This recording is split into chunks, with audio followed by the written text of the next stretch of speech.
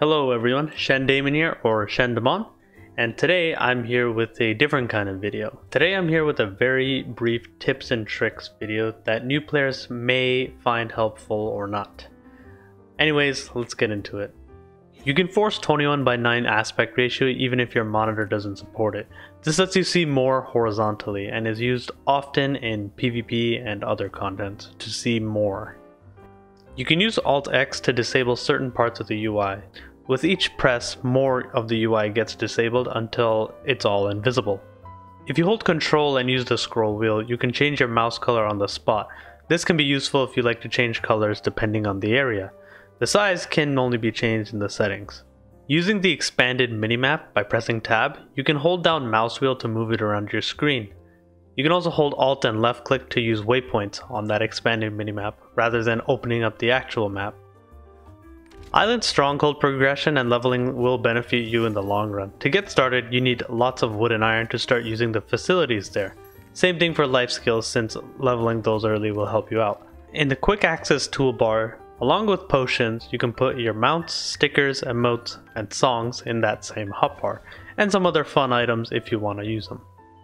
You can turn off combat effects from other players through the settings. This can be adjusted from raid members only, party only, and enemies only. You can also set it to show only positive effects like bard heals while hiding other effects. This can help out your FPS depending on the situation. In the settings, you can change the way auto move behaves. By default, it's set to just auto move in the direction your character is facing. However, you can set it so that it auto moves towards your cursor. If you don't want to press escape for literally every cutscene, you can enable a setting to do it for you. You can set it to always show your ping in game. Once you do that, it'll be visible right next to your account level. You can change the default text colors of different kinds of chats. It can be useful if you come from other games with different colors. In your inventory, you can disable sorting on items with Alt left click. You can split items with Shift left click into different stacks. If you have a pet, you can use Control left click to send the item to your pet inventory, and vice versa. While in the warehouse, you can use Alt right click to send the item to the warehouse directly rather than just dragging the items to save time. If you're in a guild and your lead puts up marine missions, some of them are very easy to just spam, such as collecting sea coins. If you have boxes of sea coins, you can just open them up for a very easy mission complete. And you can just farm your contribution points this way. You can respec your skills at any time. Also, once you unlock it at around level 30ish, you can go into Trixie and try out all skills of a class even if you haven't reached a high enough level to unlock them. Control left click the ground to ping during different instances. If you hold the button, you'll access a ping wheel with different kinds of pings, which can help with communicating to your team. If you want to obtain silver easily, Windrose's Island has daily unas which require you to just go to the ports of cities and receive a decent amount of silver.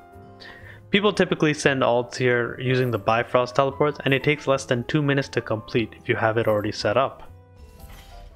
Carnelians are a type of currency you can use to purchase useful things like affinity boxes or avatars. You can obtain them through various activities like killing mobs, doing quests, etc.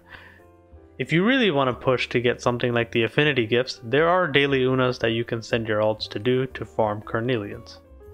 It's also worth mentioning that when trading Carnelians for affinity boxes, the location of where you trade them matters. For example, in Punica, you can get only Punica boxes. If you're in Bern, then you can access the North Bern boxes. This is used for certain NPCs requiring certain gifts. But anyways, those are just some of the tips I wanted to share with you guys. Hopefully you may have learned a thing or two from this video. If you liked the video, give it a thumbs up and also consider subscribing and also checking out my Twitch.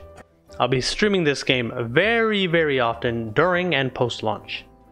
Anyways, peace!